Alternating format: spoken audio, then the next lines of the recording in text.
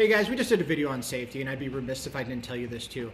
An apron is such a piece of safety equipment. It took me 14 years to put one on, and now that I've been wearing one for the last year and a half, I'm so happy I did. I've saved so many clothes from getting stains and glue and everything else on, but also it's a piece of safety equipment. And my friends over at Calavera, they made this one. It is absolutely stellar, high quality leather, but it really stops wood from penetrating my skin, my clothes, when I get kicked back on a table saw. It holds my pens, it holds my phones, it holds my dust collector.